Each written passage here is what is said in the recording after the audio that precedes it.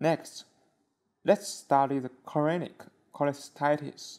Chronic cholecystitis is a persistent and recurring process of inflammation of the gallbladder, and more than 19% patients are with cholecystitis.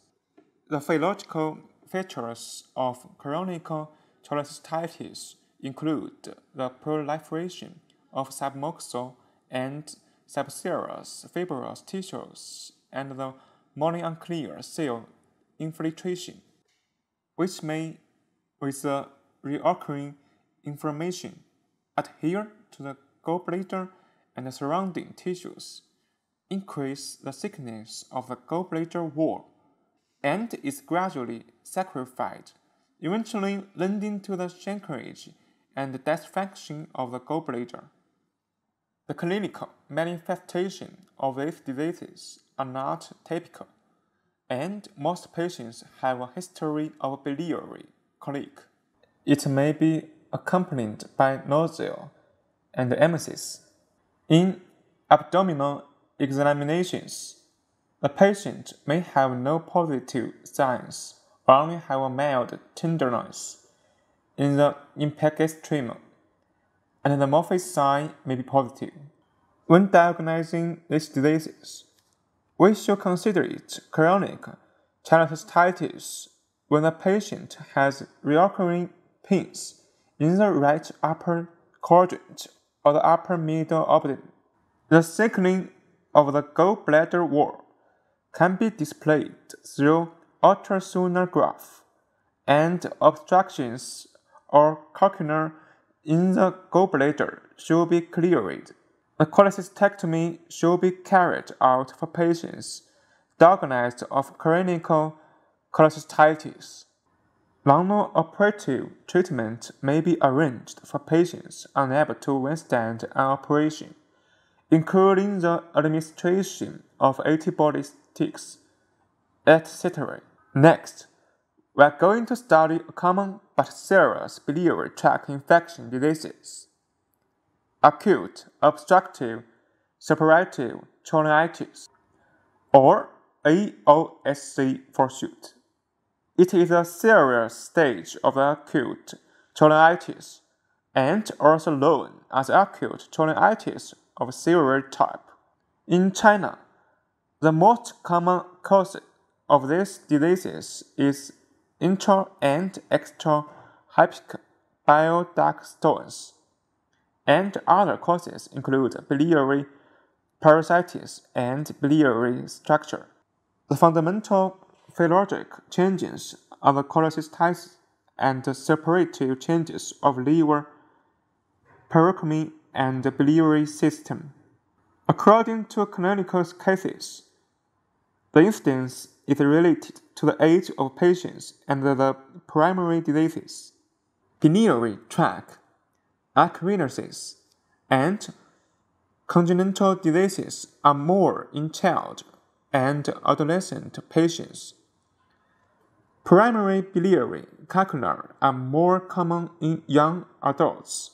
Secondary diseases are mostly occur in middle-aged and elderly patients, and tumors most occur in 45 to 65 years old patients. These diseases attack abruptly, and the conditions develop rapidly. And apart from the typical charcoal trait of acute choleitis, the manifestations also include shock and inhibition of the central nervous system, referred to as Raynaud's patent. The specific manifestations include: first, abdominal pain, a sudden pain below the their foot, or persistent pain in the right upper quadrant. Second, intolerance of cold and fever, serum hyperpyrexia, temperature as high as 39 to 14 degrees. Third, jaundice, skin and cleared standing yellow. Fourth, shock. cyanosis, cold limbs, and a drop of blood pressure. Fifth, neuropsychiatric symptoms, stifling, delirium, and common. During civic examinations, we may find tenderness and muscular tension in the right upper quadrant and below their fold and reach the swollen liver and gallbladder. And there may be a percussion pain in the hepatic region. Through lab tests, we may discover the prominent increase of the white blood cell and the neutrophil granulocyte, the increase of urine point positive, abnormal liver function, electrolyte disturbance and metabolic acidosis, and the decrease of oxygen patient pressure, the enlargement of liver and gallbladder, intra and extra hepatic, cholecystitis, calculin root 1, 2, eticaria, may be identified through B ultrasonograph, CT, MRCP, ERCP, etc. During diagnosis of this disease, a differential diagnosis research hematogenic and bacterial liver abscess, acute biliary pancreatitis of serious type, gastric unclear perforation, and acute separative cholecystitis should be carried out. It attacks abruptly with rapidly developed conditions, and in particular, elderly patients are liable to sudden death. Therefore, the vital signs and the respiratory and the circulatory functions of patients should be closely observed during treatment. In non-operative treatment, closely monitor to the patient, request the patient not to eat or drink water, carry out the gastrointestinal decompression, and administer spasmodic and pain-killing medicines. Anti-shock treatment. Carry out the fluid therapy to increase the rehydration capacity and rectify the fluid, electrolyte, and acid-base balance. Anti-infection treatment. Administer adequate, effective, and targeted antibiotics.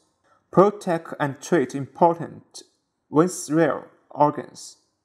The purpose of operation treatment is to clear the obstruction, depressurize the biliary tract, and drain off the bile to save the patient's life. The operation should be as simple and effective as possible.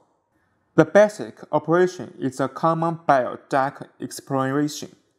For patients diagnosed of cholecystitis, the procedure of ERCP positive endoscopic scapectomy and endoscopic nasobiliary drainage may be used. In general, the emergency decompression and drainage of biliary tract cannot completely remove the etiologic factors, and it may recur if there is no follow-up treatment. If the general conditions of the patient is recovered, an operation for through healing should be scheduled 1 to 3 months later according to the etiologic factors. That is all for biliary tract infections. Thank you for coming to the class. See you.